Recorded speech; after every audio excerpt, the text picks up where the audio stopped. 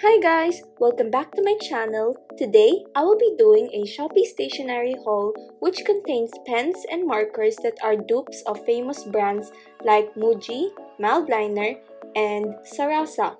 I will be doing a swatch and will be giving my overall review about them. So, hope you enjoyed the video and let's get started. The first one is called DS Vintage 0.5. I got this because of the wide range of vintage colors, and this is supposedly a dupe for the Zebra Sarasa vintage ink, but I just got this due to how affordable it is and the wide range of colors they had to offer. So there are 4 packs of this, with each pack containing 5 pens. The pen has a pen clip where you can clip the pen to your notebook, and the pen clip also retracts the pen, so you can only use the pen clip if the tip is not out, and the tip is 0.5 millimeter. For the ink itself, it is very smooth in writing, and the ink didn't stop flowing even if I write sideways or very fast, which most cheap gel pens normally do. Now, compared to the Zebra Sarasa ink, this ink has the tendency to smudge if you don't let it dry for about 1 to 2 minutes, while most Zebra Sarasa pens dry in about 30 seconds to 1 minute based on the Zebra Sarasa pens I use. Also, in terms of ghosting, I advise to not use these pens if you use thin papers like those around 60 to 80 GSM, since they ghost quite a lot for thin papers, but the ghosting is not that evident for thick papers like those above 100 GSM. The pen inks are relatively darker, so for me, it's nice since it's easy to see and it does not hurt the eyes, unlike the very pastel or neon pens. Overall, I would recommend this to anyone looking for different colored pens that do not hurt the eyes and are relatively easy to see from afar. And here is the swatch of all DS Vintage 0.5mm pens based on each of the pack. The next one is Morandi Gel Pen by You Fun. I was curious to try this since it is known to be a dupe for the Muji gel pen, and they offer also a wide range of colors compared to Muji. There are 4 packs of this with 9 pens each, and each pack is categorized based on the colors of the pen. There is the Nordic set, the Retro set, the Sweet set, and the Salt set. Each pack comes with a free bookmark set which you can color using the gel pens, and each set has a unique design of the bookmarks. And the bookmarks really look so pretty that I decided to save them and use them as part of my bookmark collection. The design of the pen is a lookalike to the new Muji pen design, and the tip of course is 0.5mm. The only difference is that instead of the Muji sticker, it would be a sticker of You Fun, but other than that, it looks exactly like a Muji pen. Ink-wise, I think Muji is still superior since as you write with these pens, there's a kind of white marking made as you write, which is not visible when you use the Muji ink.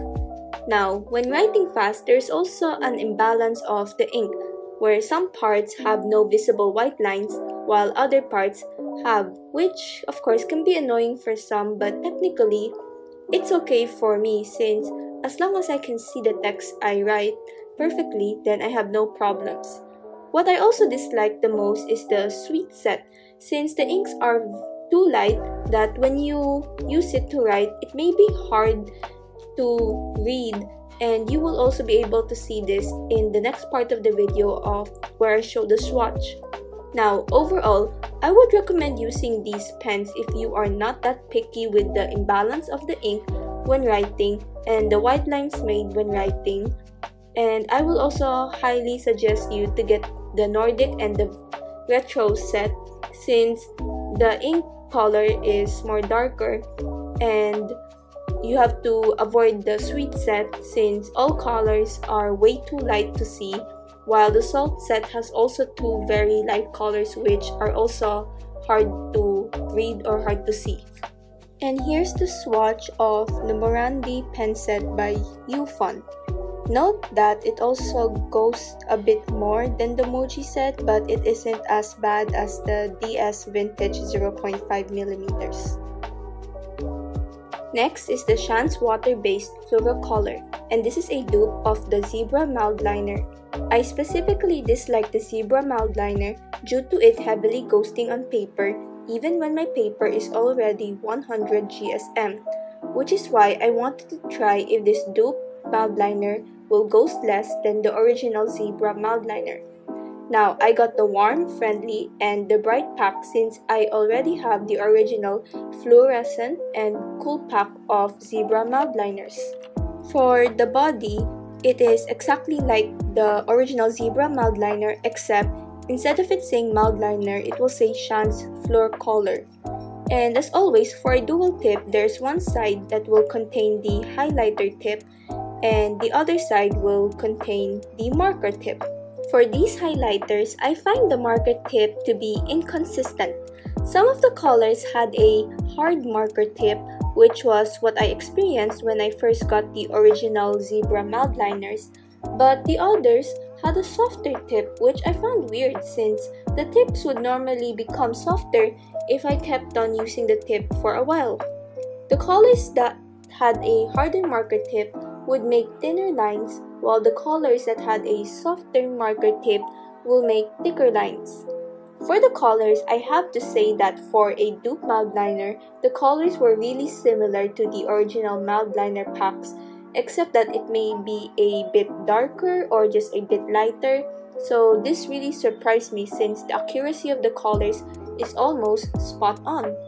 Also, these Mildliner dupes ghost less than the original Mildliners, which is good news to those who use thin papers. Overall, I would say for the price, I would recommend this since the colors are almost the same with the original Mildliners and it goes less than the original Mildliners, and as long as you are not that picky with the inconsistency of the hardness or softness of the marker tip or the inconsistency of some tips making thicker lines or some tips making thinner lines, then I suggest you go get this. And for the price of 88 peso, this is already such a steal with its quality and its accuracy in the Zebra Mildliner colors. Here is the swatch of the Shan's Dual Tip Highlighter.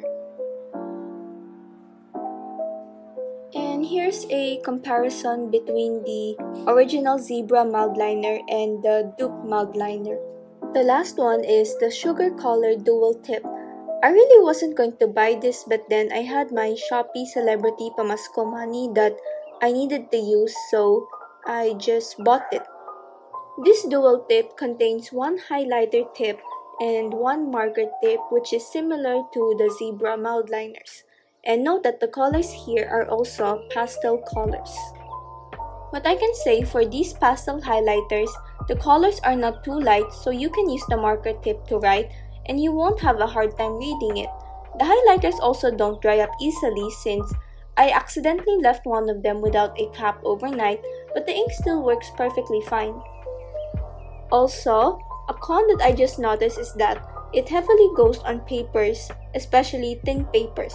The ghosting of this is even worse than the ghosting of the original Zebra Mildliners, but if you have thick paper, then this shouldn't be a problem.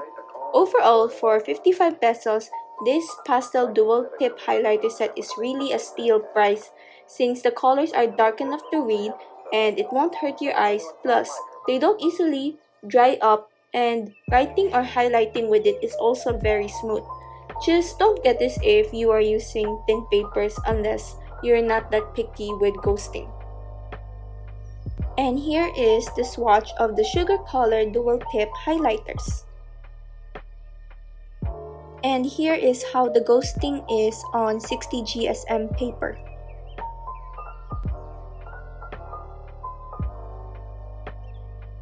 And that's it. I hope you found this video helpful into the affordable pens and highlighters you can use as an alternative to these high-costing brands. All product links are in the description box, and make sure to like this video and subscribe, and I'll see you in my next video. Bye!